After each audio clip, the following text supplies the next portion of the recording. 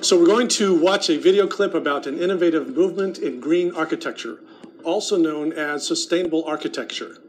Architects are finding all kinds of new ways to create environmentally friendly buildings.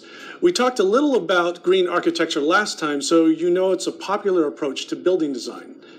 The architect's goal in this kind of design is to minimize the impact that new construction has on our environment. That means using materials that the builders can get locally, and also materials that require as little energy as possible. That's one reason local building supplies are important. It takes less energy to move them to the construction site. Also, the materials used in sustainable architecture should be renewable. That means using materials that are naturally replaced quickly, such as bamboo or wood from certain fast-growing trees. A sustainably designed building also utilizes as few resources as possible when people are in it. For example, the walls might be designed to help keep the air temperature inside cool when it's very hot outside. This means the building needs less electricity to run an air conditioning system inside the building. Another goal in green architecture is to reuse materials as much as possible. For example, an architect may use the byproducts of another industry as building material. A byproduct is something created in the process of creating something else. So let's look at an example of that. Very large metal shipping containers are utilized to send products all over the world. These containers are also the focus of a new model of sustainable architecture.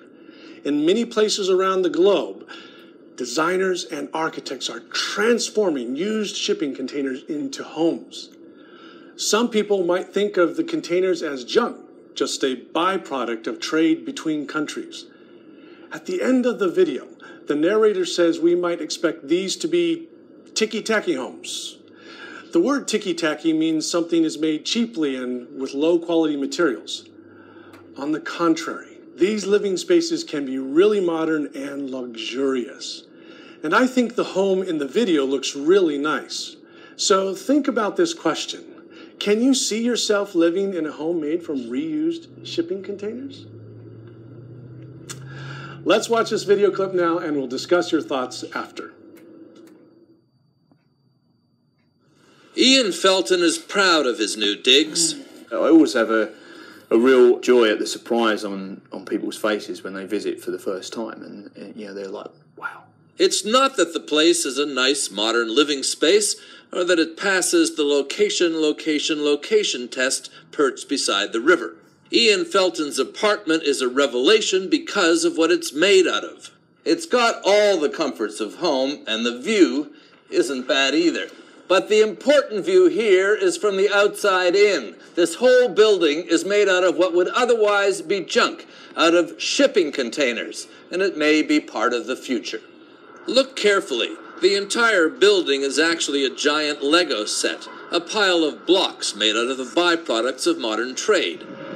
The shipping containers used to ferry goods around the world. The problem is the trade is mostly one way. Goods are shipped from the Far East to Europe and America. Sending empty containers back doesn't make sense. It's cheaper to make new ones. To ship 40 feet of air would not be very sensible. Wrapped in a steel shell. Exactly. That not doesn't make totally any sense. No. So more sensible to do what we're doing. What Eric Reynolds is doing is recycling the containers into buildings, homes, schools, offices. Lie them on their sides, pile them up, stand them on edge, cut window shapes into them. It's a handy, quick, and cheap way to build.